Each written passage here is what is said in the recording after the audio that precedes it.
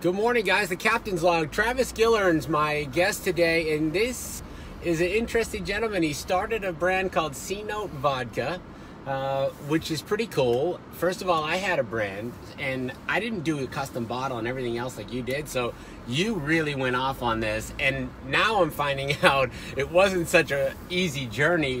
It wasn't just like you creating a brand. You had the biggest of the biggest competition in the world coming after you with this. So tell me, I had no idea. You tell me about how the brand came up and how you come up with the concept. I know you're an entrepreneur. You've done a bunch of stuff. You buy, you sell, you trade. But tell me, you came one day, you just said, oh, someone needs 100 proof vodka? So about 5 years ago when they had the money cologne on Shark Tank.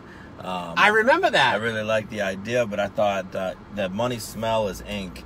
And not everybody wants to smell like ink because it's actually a toxic chemical. So I thought it would be a lot cooler if you could drink it. So then we started working on, well, it needs to be a liquor. What's the most popular liquor? Vodka. So that's what we got. Then I started to create the brand. And about 2 days later, I had seen a coffee table at a New York art show that lit up. And that's when I knew the bottle had to light up. So we started working with a factory in China to make the bottle light up, which originally they said they couldn't do and it was too hard and da-da-da. So we just kept pushing. About 5 years in the making. I mean, the amount of money and time that takes to, first of all, not the brand is a different story, but I've created products and I've been out to China and everyone's like, oh, just have it made in China, right? Yeah, it's so cheap in China, right? Everyone will tell you that. That's a bunch of BS. So how were you able to fund that part of it as a startup? Just, you know, I had a deli, I had a couple different businesses. We liquidated. I buy and sell a lot of equipment. So you were all in. You're like, I got this vodka brand. I'm going to take it to the next level. I'm going to be the next Jay-Z. Is that your thoughts? Yeah, I mean, when I originally started, we had talked about, you know, just trying to get it out locally and stuff like that. But then it really started to, you know, take on steam and we had interest from all over the world. So we really started pushing and kind of refiguring the program. I had a lot of good people helping me. You know, we started working on it. You know, one of the biggest hurdles was the $100 bill because it's very, very heavily trademarked. Right. And Secret Service and ATF and instantly was like, no, absolutely not. But because of the mix with the alcohol, right? Because of the alcohol. Wow, I didn't think of that. Yeah, so I knew there was a way around it. Actually researched their trademark law, and on their own website I found that basically 1.5 times the bill size and on a black base voids their $100 bill trademark. So then that's where we got our international trademark on the altered $100 bill. So it kind of took a little bit to figure out. Let's see the bottle. And that's actually the 175. That's the 175. So if you're in the club and you want a ball, you got to get the. Yeah, there's actually a bigger one. There's a 3-liter Magnum bottle that's coming out too. You push the button on the bottom and it lights up. It flashes. It has 3 different speeds. And we also have all 50 cities. So this is the Florida bottle. It has the Miami skyline. But we have all 50 cities because we're releasing in all 50 cities. Really? Yes, sir. So when's the release date? Right now we're out. We're in stores right now. We're actually sold out in most stores right now. That's kind of the problem right now is we can't bottle it fast enough. That's exactly the problem I had, honestly, with mine. Not that it was selling off the shelves, but every time I needed to put in an order, there was such a lead time to create it, right? Yeah, China's the problem, mostly the bottle. We make the vodka here. We have plenty of. We can make as much vodka as we want here. The problem is the bottle in China. Yeah. You know, dealing with the different factories because we're kind of small on their factory line. Right. I mean, you've got people like Pace Picante sauce with 10 million bottles. So for us, it's, you know, and also you got other issues where they'll do you a sample and then you don't get what in mass production. You don't get what you got in the sample. That's the worst. We run into that, and by the time it gets here, you can go back, but there's different time zones. We had a brief conversation about that the last time. I was doing iPad cases and mounts, right? And the same thing. You get the factory, you get the samples. Okay, you put in your order for 5,000, 10,000 units. You get the first 400, and it's like, this is nothing what I ordered. Nothing what I ordered. So I just got on a plane, and I was there like 36 hours. I flew right there, and showed up in the factory, and they're like, what? Wait, you're here? I'm like, yeah, you said we were running, the product's running today, right? Yeah. Let's see it on the assembly line. I want to get this done. Let's do it. Yeah. And they were like freaking out, trying to retool. Like they were making direct TV boxes. They weren't making my product, even though I paid them to be on the factory line that day, right? Yeah. So you're going through this all day and all We're night. still going through it. We've explored nightmare. other factories all over the world, but we're going to stick with the China factory because the price. Right. I mean, you can't beat it anywhere else. I mean, all the other estimates we've had. And plus, you've paid for the tooling. You've invested the time. Once they get you on the tooling, you're effed. Yeah. Like there's nothing they want more is to get the molds done. Yeah, the mold can be as much as 80,000 a piece. Right. You need multiple ones. So now I'm looking at your product. How does that work with the different states? Is that just like the labels are different, but the bottle's the same? It's obviously. screen printed bottles. And then like the screen printed. Yeah, one of the most intricate bottles they've had. So it's screen printed, and then through different SKUs. But you'll be able to buy it. Like you'll be able to, right now. There's a new app that we've come out with where you can be able to order it to your door. So you can order, if your brother lives in California and Los Angeles, you can order him a Los Angeles bottle and have it sent to his house in New York. Nice. You see what I'm saying? So it can be sent to their door. It just depends on the areas, and we're still trying to figure that out where, because obviously in Vegas there'll be different ones sold, the different bottles, different popularity and stuff. Where's your big market right now? What's your South Florida? We're in South Florida right now. I mean, our distribution isn't. We just signed with a new distributor in Miami, and we're in 600 new stores. And that's a whole nother headache, the distribution. Want store by store by store and corporate stores, and a lot of corporate stores don't really want to take on a new brand, but then they see our bottle and they make an exception, and then it sells out.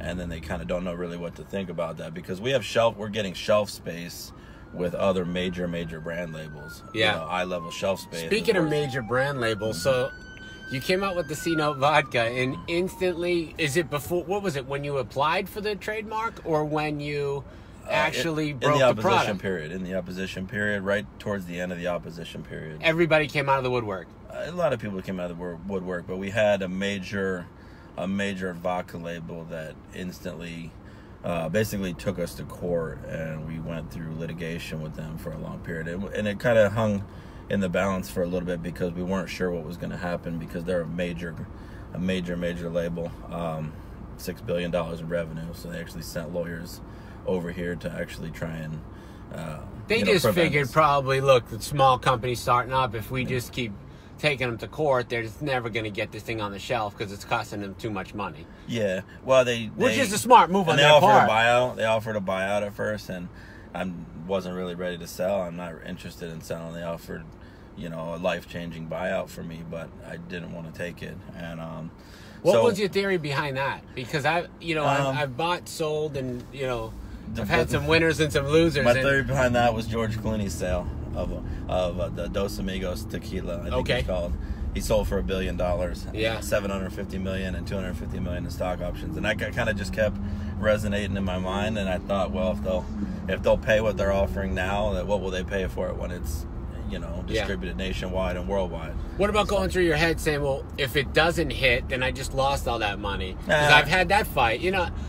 We're both entrepreneurs. We've done a lot of businesses, and I never had that thought in my head until I did have a loser. Yeah. So you got to have a couple losers before you really know what the winners are. I've had plenty of losers. But you were good. You were like, I'm seeing this through, and I'm going to make it happen. Yeah, and I have multiple other brands. This isn't really the only concept I have behind it. I have multiple.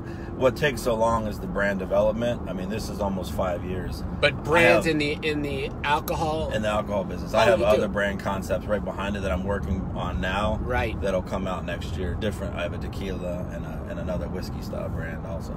That's great. So, to me, I don't really gauge it if it doesn't work. I mean, because I know it'll work. You got a lot of experience as well, though, along the way. Yeah. And we have a lot. I have a lot of celebrities and a lot of actually big liquor companies that have contacted me. We had Diageo. We've been on with Diageo, which is owner of Ciroc. And I hosted a private party for them one time. And we've had main executives at Diageo interested. They actually talk to my lawyer and they help with the brand development. So I mean, if it's interesting to them, then I know it must be some sort of interesting. Yeah. They like the concept because American $100 bill works anywhere in the world, and that was kind of what I chose. Everybody loves the American 100. Right. So then you came out with the 100 proof, right? That's double almost, right? Or more than double. 80. Well, average is 80, yeah. And the thought behind that was when we came out, there's almost 200 new vodka 80 proofs a month that enter the market worldwide through Southern Glacier, through Breakthrough, through all those people. So when we said, well, what about the 100 proof? Well, there's nobody really in the 100 proof market. So ideally, I was okay, let's try that. So we set out to be one of the smoothest 100 proofs. And there's a lot of benefits, and a lot of clubs and bars don't like it because it's a little bit stronger. But if there's benefits on both sides. As a consumer, if you can drink less drinks, you can drink a couple, 1 or 2 less drinks, and to feel the effects of the alcohol. But as a bar owner, on your ounce and a quarter pour, you can drop it down to 3/4 or an ounce pour. You get almost 8 more drinks a bottle.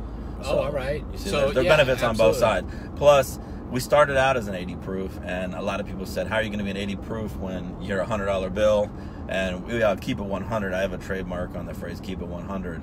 So how are you going to be, keep it 100 is a slang for, keep it real, keep it interesting. Right. So how are you going to be 80 proof when your slogan is keep it 100? So that's kind of, and we've drifted back and forth whether to take it back down to 80. But because a lot of it's 100 proof. I mean, don't get it twisted. It's strong. It's strong, but right? that's kind of where we want to be. Yeah, I think 100 proof all day. Mm-hmm. I would go all day 100 proof. Mm-hmm. I love the whole way it ties in. Mm-hmm. I love the way that, I didn't know you had the trademark on that. Uh-huh. That's another pain in the ass. We have a whole other merchandising trademark. That's a whole pain in the butt. Yeah, because we've had production companies, all kinds of stuff ask me, for licensing for the Keep It 100. They want to use it for a TV show, for a podcast. A couple different things. So, but we've kept that separate, and I actually kept that separate in the merchandising. So if we do sell out on the vodka label, we can keep the merchandising side, Keep It 100. You can keep it separate. That makes a lot of sense. Mm-hmm. It really does. And I'm so shocked that you've continued to be able to fund all these things, which is hard. There's nothing easy about waking up every day and not collecting a paycheck. No, you got to make your own check. That's how entrepreneurs live. Mm-hmm. So what's the future plans right now? Coming out soon is what? We've got multiple different. But see, here's the thing: there's so much. There's approvals. There's things that need to go through. So I'm working on things now that you'll see next year, because I worked on this 2 years ago, and now you're seeing it. Yeah. We have a white bottle. We have a chrome bottle. We have a gold bottle. We have flavors. There's a bunch of. I have a couple different designs for some bottles I won't release, but they're kind of a new concept that you won't see in liquor yet. So how do you get around? I thought the black with the $100 bill was your thing. How does? Well, now that we have an international trademark in all the countries, so now I can deviate from that with a trade dress, which is an update to the trademark, where they can't really. We've already got the base trademark established. Yeah. So as long as we stay within those parameters, we're in good shape. That's pretty awesome, man. Well, I'm thrilled. I'm ready to take a couple shots and knock it down, but we can't drive it. You can't drink and drive here on the Captain's Log, but we are going to talk about a lot of drinking. And Travis, it's been a pleasure. Listen, we're going to start pouring at the club. We'll have a good time, and keep me in touch on the next brand. Let's do it. I will. I appreciate it. Thanks for your time. Thank you. Appreciate it. Bye, guys. It's the Captain's Log. Tune in, share, say hi, and DM us if you have questions. If you want to drink 100 proof with us, we're at Total Wine, we're at ABC, we're in a Friendly Frankie's in the Cape, a variety of stores, small stores in Cape, Fort Myers. So that's great. That's great. So go get you some C-Note vodka and drink up, people. We're live. I'm going to be live tomorrow morning, riding with the Captain, 8 a.m. Meet me at Off the Hook Comedy Club if you want to get on your bike, take a little spin with me. Later.